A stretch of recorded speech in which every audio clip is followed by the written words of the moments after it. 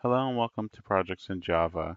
Today we're going to start on our JSoup project. JSoup is an HTML parser that allows you to easily access elements of an HTML web page. So let's go ahead and go to the website. And here you can see some of the functions that JSoup allows you to do. So you can scrape and parse. This is where you get all the data and you can manipulate it however you want to. You can find information. You can also manipulate the HTML elements. So let's go ahead and take a look at the finished project. And so here what we're doing is we're creating a word count. So this will take the text and count each occurrence and put that into a grid. We also are able to get out the images, and this will work for any type of element that you're looking to get. We also did this for links, and here these links are clickable. So if you want to just go ahead and click this pulls up Google Images. And here we're able to get the images from the website.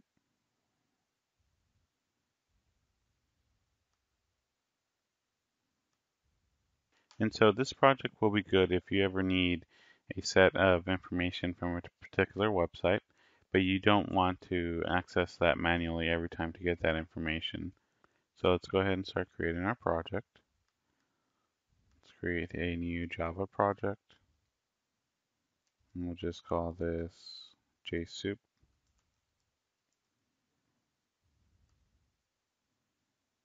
Then we're going to need the jar file that we can get from jsoup.org. We'll click download, and we'll download the jar file. And we can just drag and drop this into Eclipse. We'll copy it. And then we need to add that jar file to the build path. So right click it, go to build path, and add to build path. Now let's go ahead and create the first class.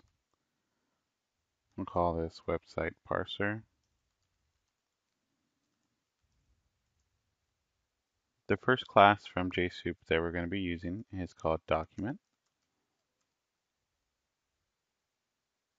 And when you hover, make sure to import org.jsoup.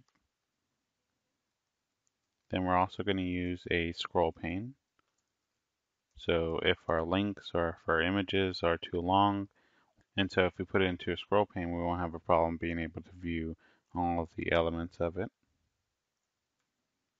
And let's create a default constructor, so website parser.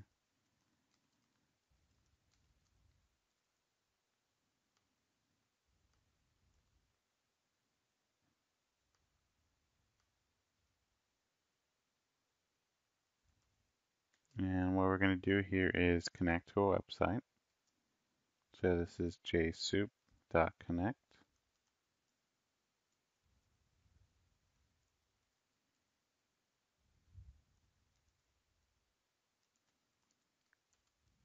And we're going to connect to google.com.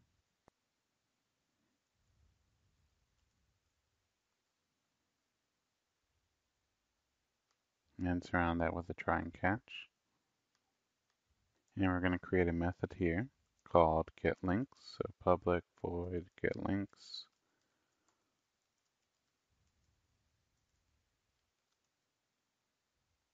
And the first thing we're going to do in here is get the elements that are links.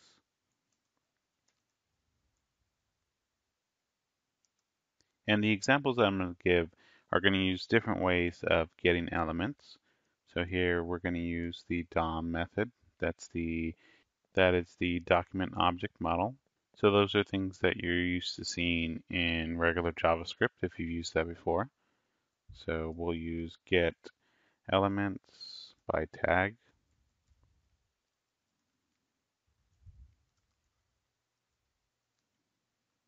And the tag for a link is an A. So if we get all the elements with the tag A, those should all be links. We'll import elements.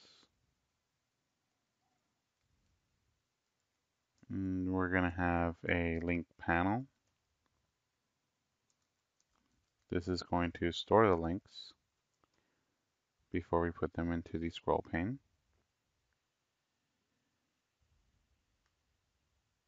And the link panel is going to have a grid layout. So link panel.set layout is equal to new grid layout.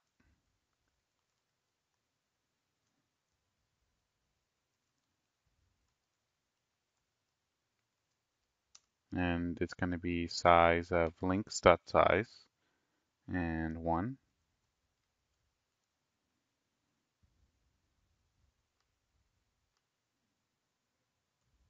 And then for each element, we'll call this link in links.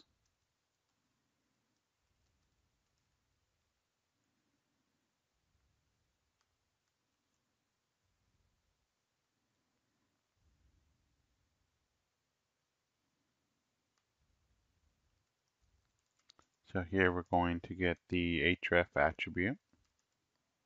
That is the actual link that the URL will go to. So it's link.attribute.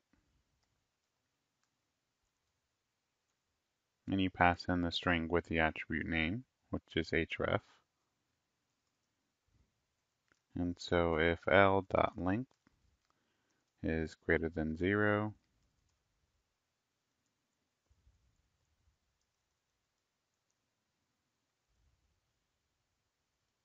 and here we're going to check if the length is less than 4.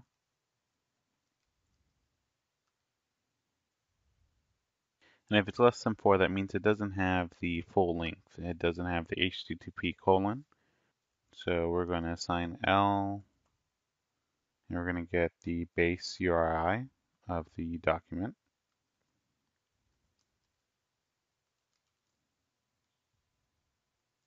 And then plus L dot substring. And we're going to strip the first character. And then else if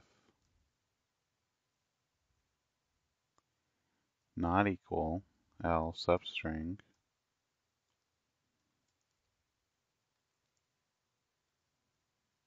from 0 to 4 dot equals HTTP.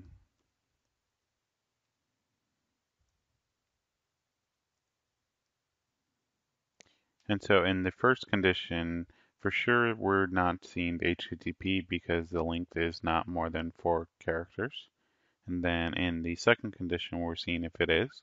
If it is, that means we have a usable link.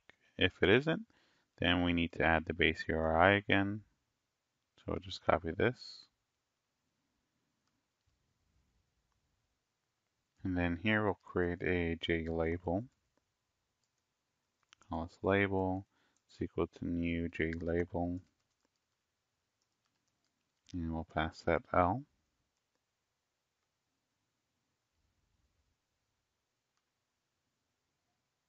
And we'll add the label to the link panel. So link panel.add label. And then spane is equal to new JScrollPane. And we'll pass that to link panel. Then we also need to set a preferred size for the scroll pane.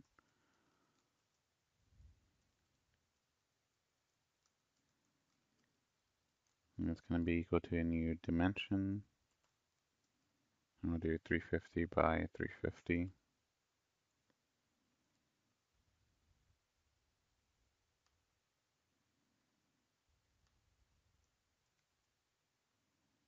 And now we need to add spane so that we're able to view it.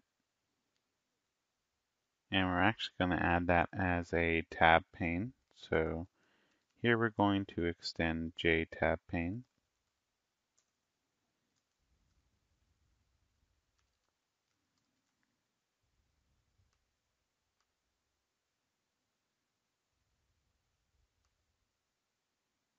And that's what gives us the tabs on top.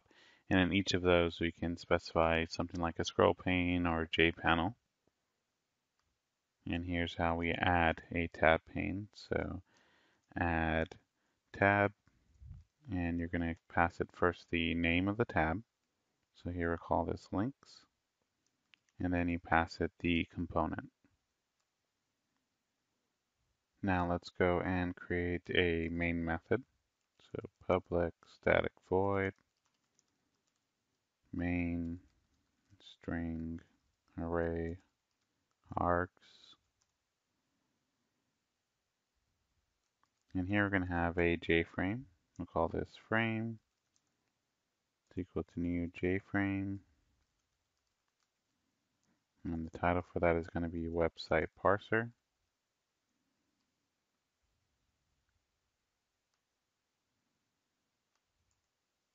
And then frame dot set default close operation. It's equal to JFrame dot exit on close.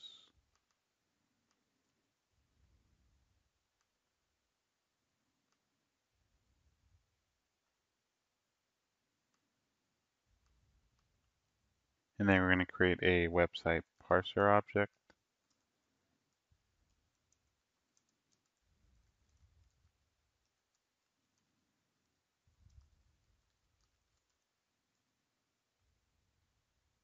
And we need to add that to the frame. So frame.add WP.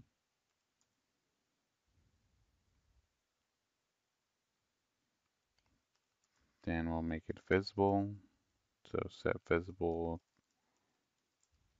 and we'll pass that true.